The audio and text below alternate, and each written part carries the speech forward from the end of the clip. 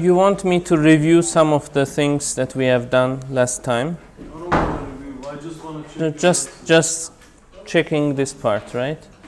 So you are wondering how we found the magnetic field inside and outside the solenoid. Now I see what you have done. Okay. No problem? No problem at all. No problem at all. And also you want me to briefly review the induction part, right? So let me briefly review this. So for example, take a magnet. So the idea of Faraday here, I guess, we can only guess, I guess, that when you run around current, right, you get a magnetic field. Would you get a magnetic field if you run around magnetic field? Do you see? Action causes effect. If I give effect, will it cause the action? So far, so good? Yes. But he tries this. So he puts a magnetic field and measures current, and there's no current. Then, actually, this is a funnier experiment. So you see, his aim is to generate magnetic field and apply it here, and when he applies magnetic field, he expects current here. But current is playing a game to it. Whenever he turns it on, there's a spike of current giving hope, but then it goes down to zero. Okay? So what is the reason? Turns out that you can generate current, but you have to change the magnetic flux. Okay, you have to move this magnet. If you are moving this magnet, then you are changing magnetic field, which means you are changing magnetic flux, and only then you get electromotive force that generates current. So far, so good? Yes. What's your? Have you seen Faraday's rule? And the first solenoid he used done these experiments. No. Conducted experiments. I mean, you should check actually, because Royal Science Institute still preserves his Wow. rule. As he left, by the way. Wow. Brilliant. So the point here is change in magnetic flux creates EMF. Okay? And we have a rule for this, Faraday's law. It says that the EMF is negative of change in the magnetic flux. And this negative sign just points at Lenz's law, meaning that the current generated is inducing magnetic field against the change in magnetic flux. For example, here you have magnetic field going down, and when you push magnet down, you increase magnetic flux, right? Which means that the total effect is downwards. So you need a magnetic field induced upwards. And to have that, you need this current. Similarly, if you are removing the magnet, although the magnetic flux is down, it is decreasing. Since it's down and decreasing, the net effect is up. So the effect against it must be down. To create a down magnetic field, the current must run. So it's like triple negative there. Like it's down, but it is decreasing. The third negative comes from Lenz's law, and it's down again.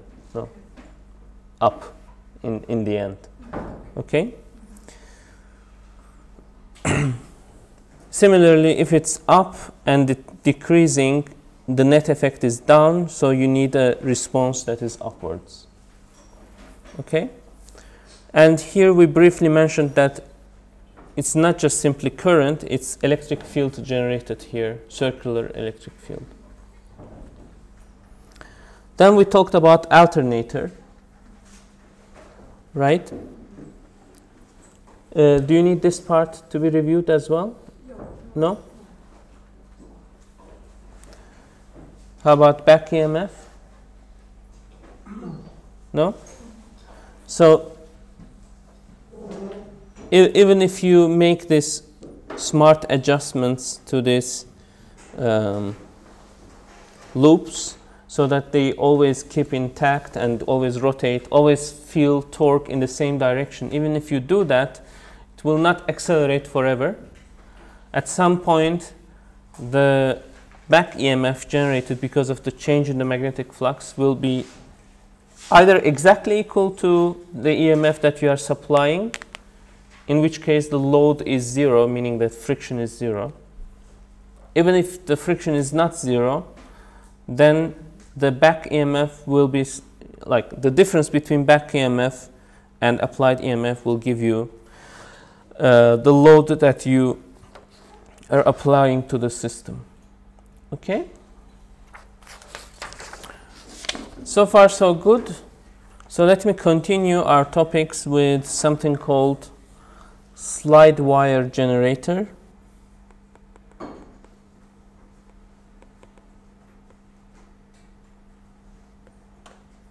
So now we are applying what we have learned in terms of the laws from this chapter.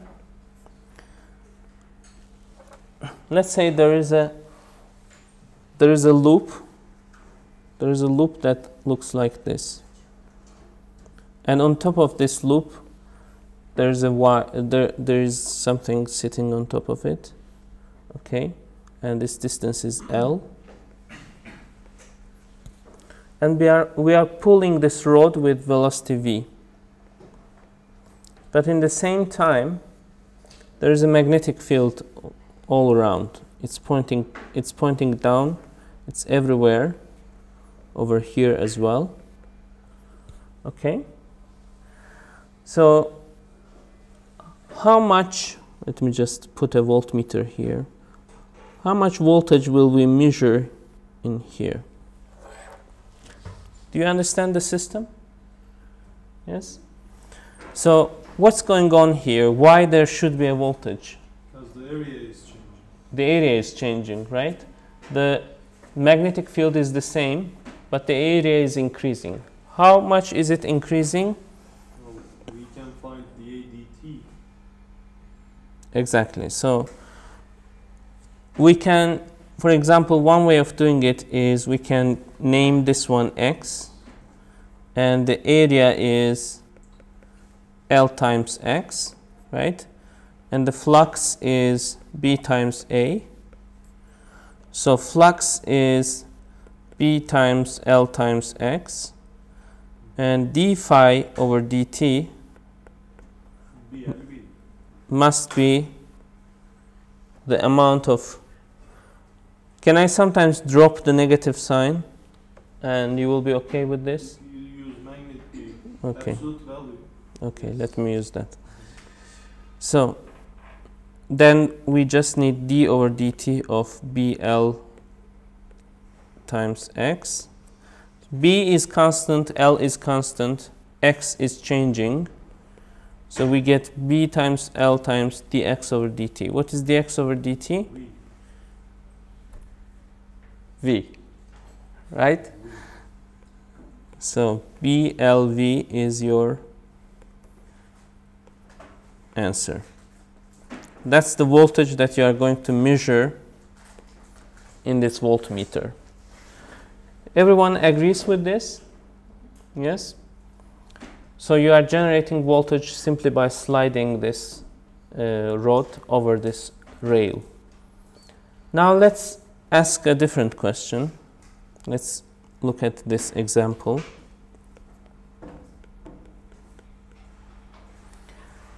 It's the same system, okay? Let me think for one moment.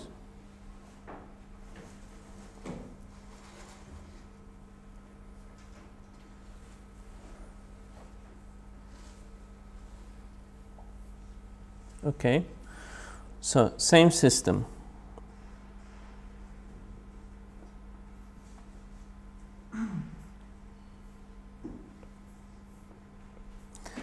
Can we for a moment think about which way is the force here? So if I have a V here, let's say this object has a resistance of R, has a resistance of R.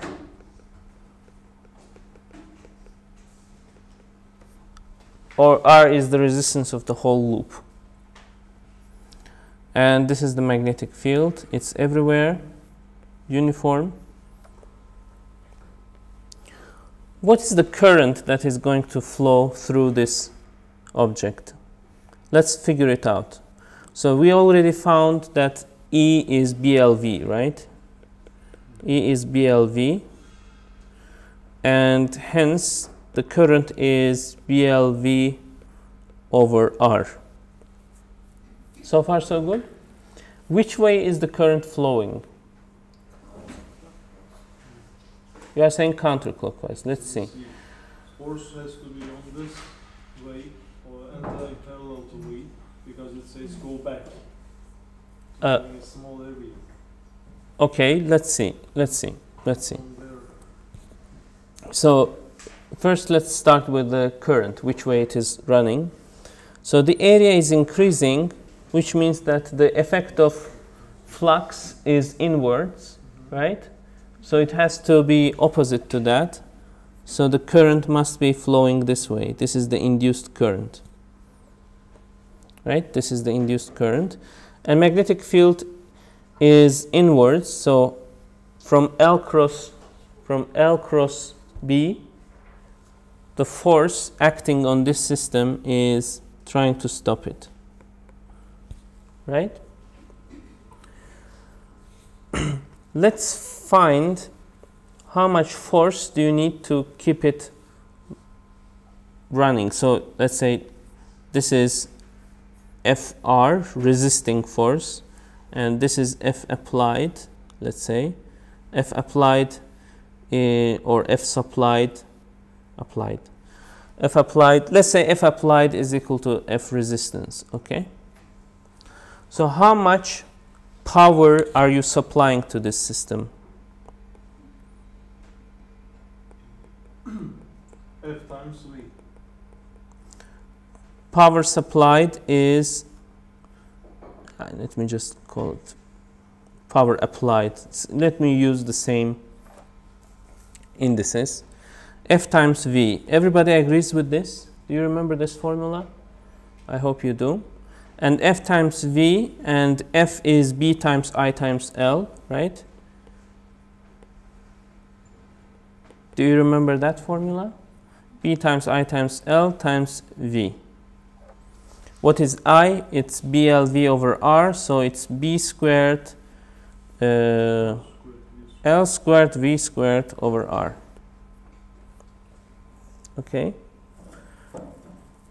How much power is dissipated? Let me call it PR. Gone because of the resistance. I squared R, or I times E. Both of them work. I squared R is also B squared L squared V squared over R, as you can just calculate. So power supplied is equal to power dissipated. Power supplied is equal to power dissipated. No, V remains constant. V remains constant. Okay. So far so good? You get this BVL even if you don't have the rest of this. That's called motional EMF. Let me just write it down.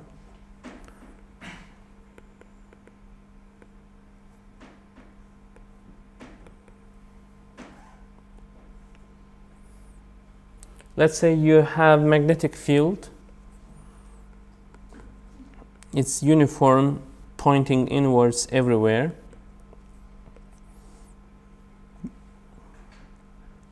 And you have a rod that has a length L. This time it's not on the rail.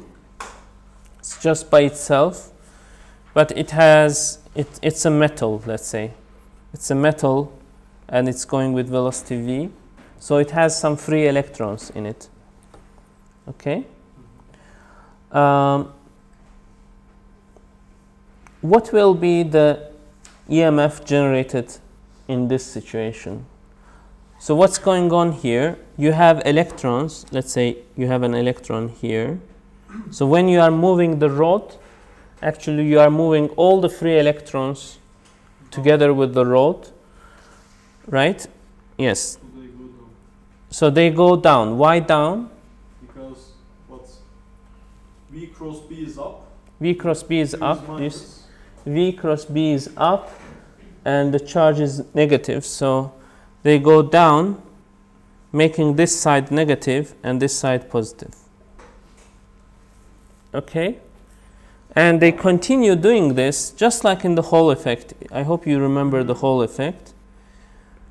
There's an E created here, and Q V times B must be equal to Q times E. So the electric field generated here is V times B, okay? And the EMF is electric field times the length. Then you also get BVL. So this is yet another way of looking at the EMF generated. We used to memorize this in high school as bubble. Okay. Yes, very good. So let me ask you, let's go back to the rail problem.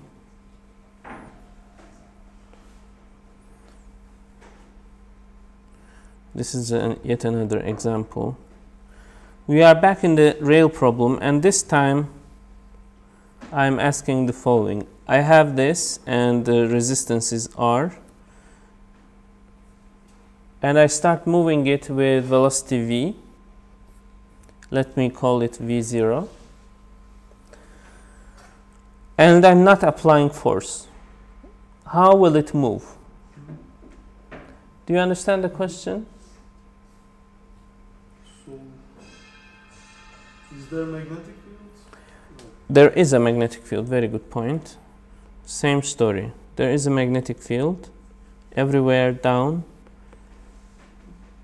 By the way, magnetic field could have been up. It doesn't matter. Like, the effect will be the same because current reverses, but magnetic field also reverses. So force will still be opposed to this motion. So F will be anti-parallel to velocity. So it will be what? Motion with constant acceleration. Let's see what it is. So do you agree that we already described this as B squared L squared V over R? Why V over R? Wasn't it V squared? V squared, yes. But No. The force by itself is V. B squared L squared V over R, because force is okay. Let's put one more step here. this is correct. This is correct, yes. Just one more step. Force is B times I times L, and I is, let's look at here, BLV over R. You see, it's B squared L squared V over R. So what do we have here? Let's say this has a mass of M.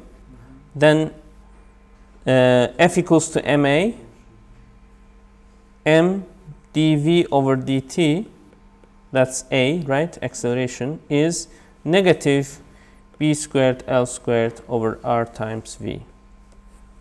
Why negative? Negative because it is in the opposite direction. It is in the opposite direction to the velocity, right? It is not constant acceleration. It's a complicated motion. Do you have any, are you lost or no? This is the first order differential equation. We could solve it. Yes, we can solve it. Let's solve it. So I'm planning to come down here, okay, while solving it. So dV over V is equal to negative B squared L squared over MR dt. Do you see I'm using the same trick as we used with RC circuits, right? It's the same kind of equation. So from 0 to t, this is t prime. From v0 to any v, this is v prime. All right? So I get ln v over v0 equals e to the minus b squared, no, not yet, minus b squared L squared over mr times t. So then I get the answer, v is equal to v0 e to the minus b squared L squared over mr times t. All right? So it will slow down and approach the zero velocity asymptotically. Okay? You can actually calculate the total distance traveled by this object by integrating this. Okay? Do you have any questions? Comments? No?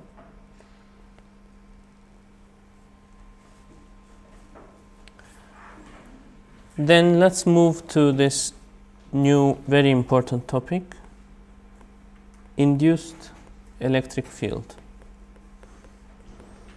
I already gave a hint of this. You said it was non-conservative. Yes, I did say that it was unconservative. Yes, let's see what it is all about.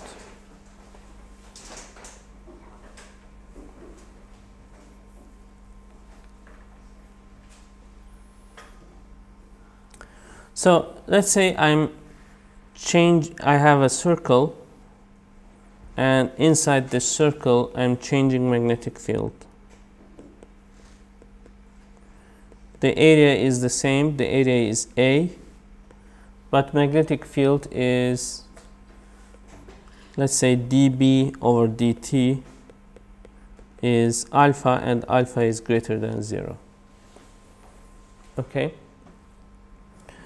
This tells us that d phi b over dt is d over dt b times a. A is not changing, so it's dB over dt times a, which is alpha times a. So there is a constant increase inwards in magnetic field. Then let's investigate what's happening outside of this loop. So if I take any loop that includes this loop, I have to have an EMF, and EMF needs to be pointing in the opposite direction of the change, right? If there was a wire here,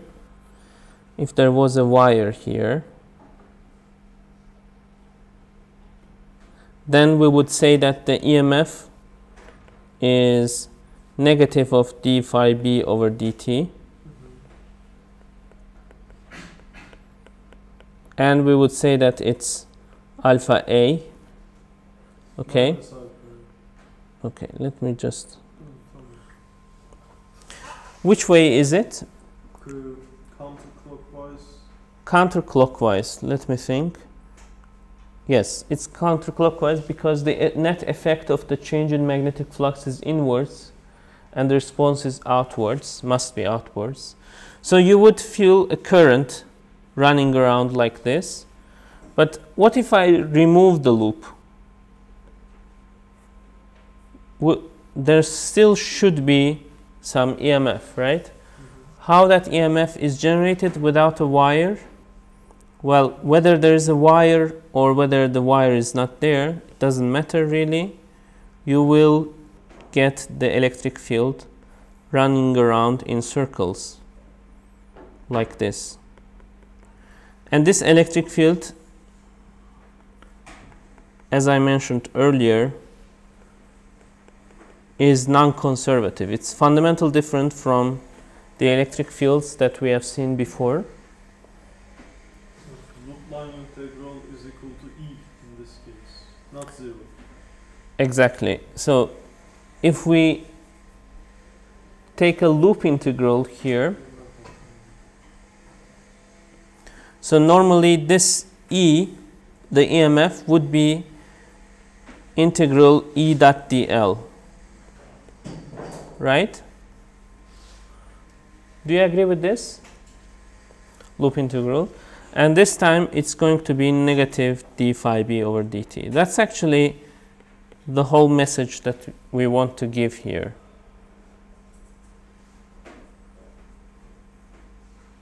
Okay, and we want to make sure that you know the difference between two things.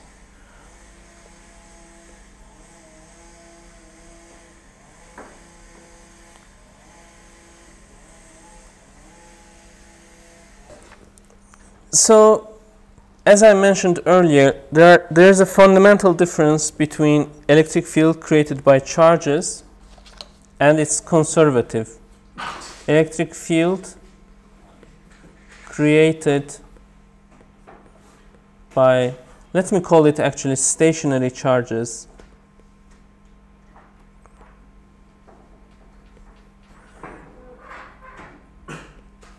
is conservative. Okay, so for example, they look like this, right? They have these field lines that don't cross each other, right? If you, for example, start from a point A, go to a point B, come back with a different path, the potential difference, you can talk about potential because it's conserved, right? But electric field created by changing magnetic flux is non-conservative. This one is non-conservative.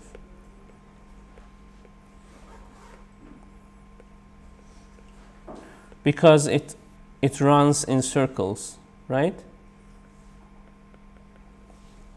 So when you start from this point A and run around in a circle, come back, you have more potential.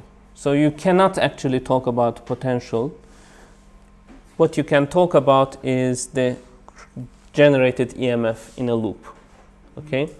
But then we will see in chapter 30 that we can talk about potential when it comes to inductors. Kirchhoff's loop rule applies when there is an inductor in the circuit. Yeah. So? I mean, there is an idea behind it though. You know, how E conservative plus E non-conservative would be 0 in the wires. Okay. That's a total different story. Yeah. So, do you have any questions? Yes. Yeah. Before, like in the previous chapters, when we talk about electric field, I think that it's something in space because we said field, and we can define it in different ways, like in X, Y, Z Yes. coordinate system. So in this case, when we have a circular electric field, is it only defined into like X, Y No. coordinate system, or is it like something like tube, like a cylindrical thing? You know, because when I think, like when I said field, I cannot think something like linear. I mean, like on two. In this particular case, when we draw these B lines, we assume that there are B lines that go in a cylindrical way all the way in, and they start from up infinity, go down infinity. And around that tube of magnetic field, you have an electric field running around. It's cylindrical too. It's cylindrical too. It's not Yes. It's not just a circle. It's a cylinder that wraps around it. it makes more That's something. Sure. Yes, you can. Sorsam mı sormasam mı? While you are contemplating that, let me move to the next subject. Now, let me talk about eddy currents.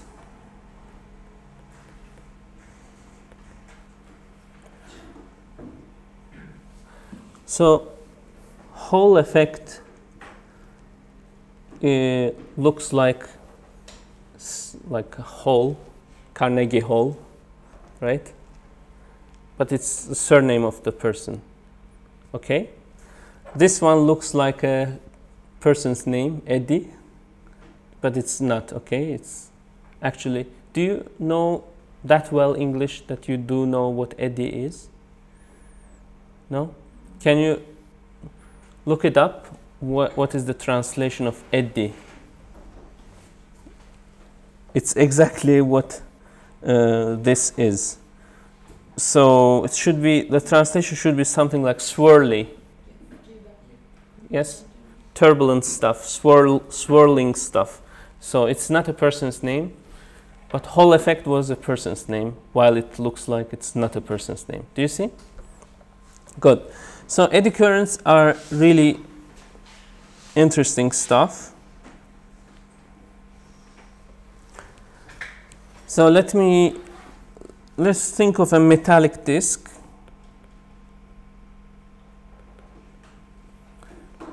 All right.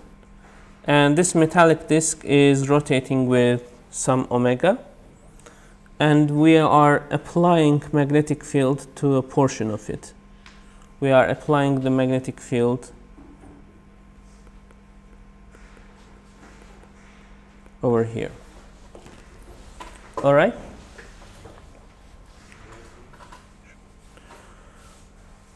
What will happen? Let's see what happens.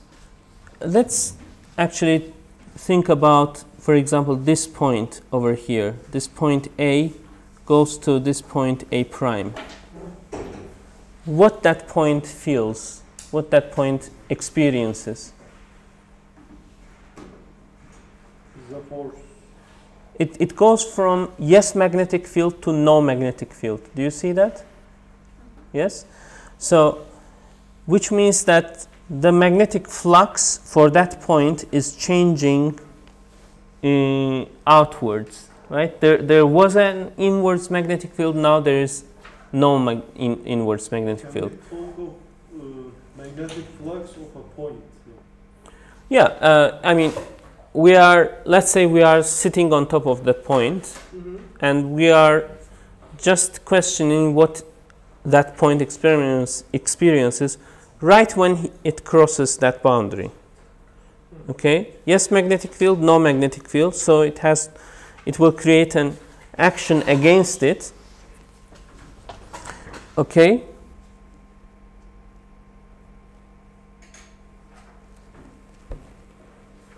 My drawing here. So the effect is outwards, so the response must be inwards, right? Which means that it should create currents that swirl like this.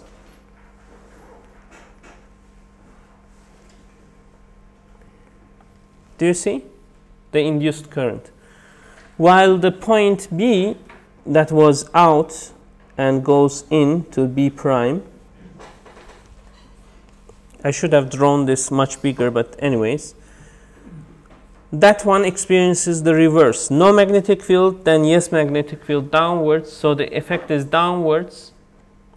So the response should be outwards. So far so good? Was your name Sena? Yes. Yes, tell me. You are confused. I'm completely lost right now. Okay. I could not say why the magnetic field diminished. Okay, okay.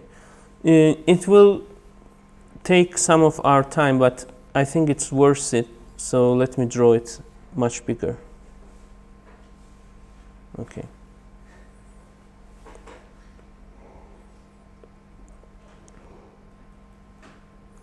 So this is a metallic disc, and let me remind you, it's rotating.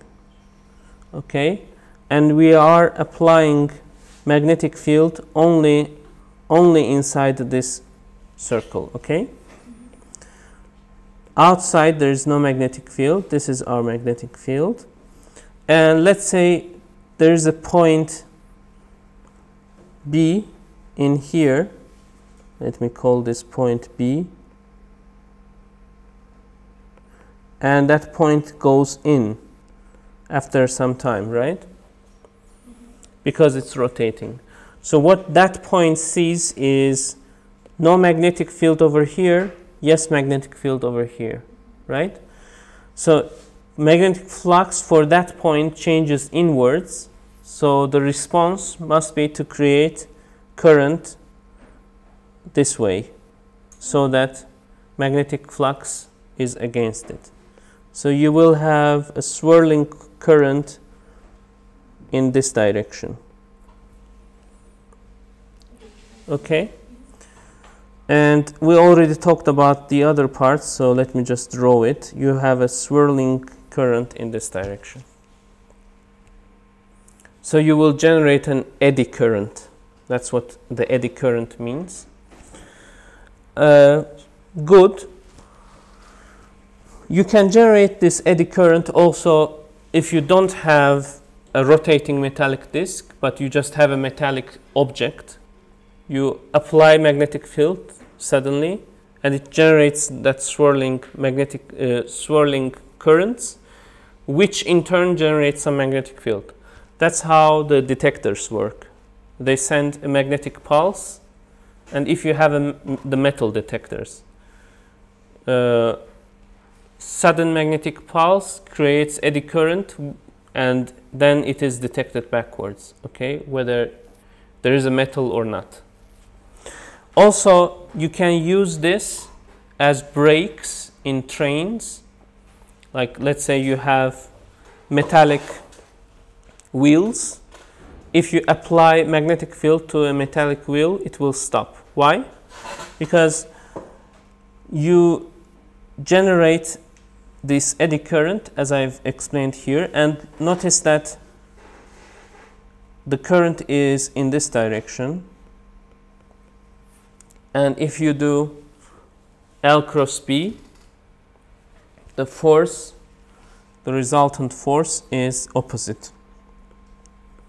And it will always be opposite to the direction of rotation. Right? It rotates this way, the force tries to stop it. Okay.